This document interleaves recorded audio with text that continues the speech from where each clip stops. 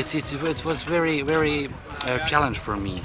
But I'm very happy because I met people who had a lot of experience in the field and who can transmit their knowledge to our as a participant. But I'm back in my home in Europe, in Montenegro. I'm back at the richest for a lot of knowledgement. And I'm so happy and I'm so excited because I belong of the movement of the Red Cross and the Red Crescent, and also to be here and to meet people here.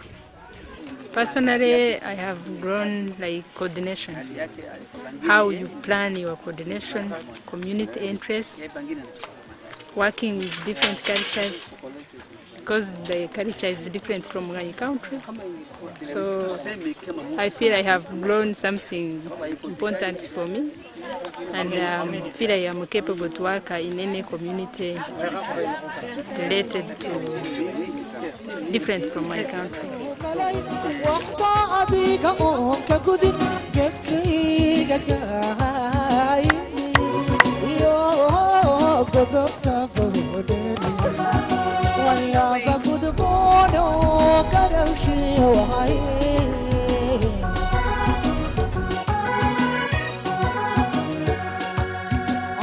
Field School allows delegates to just practice different types of tools, methods, apply theory in a real field setting.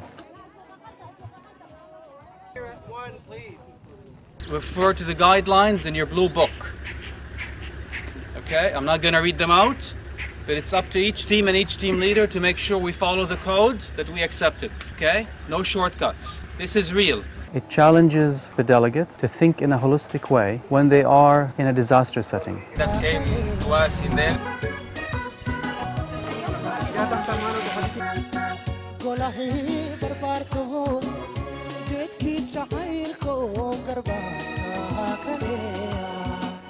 So the field school basically says that we need to take people and put them in a real environment for 2 weeks in remote areas where they have to interact in this complex world and learn from very experienced delegates, coaching them, mentoring them, showing them how it's done, stepping in when necessary and stepping back to allow them to practice. So it's a learning by doing model.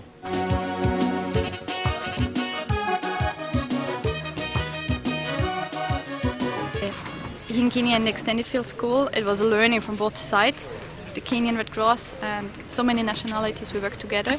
And in my case, it was Hachim Promotion. Together with the Kenyan Red Cross volunteers, we prepared some scenarios for the people in the villages. It was, for example, preparing a song, figuring out teaching material which was suitable for the different villages, speaking different languages, training the volunteers, preparing them and going out together to facilitate them and helping them to start the business there.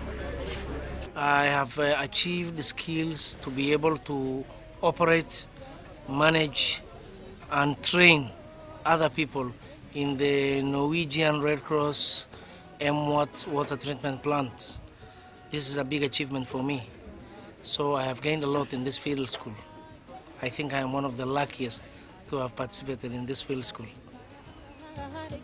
Essentially, I think the field school is the future of the Red Cross being relevant to humanitarian crises and humanitarian disasters.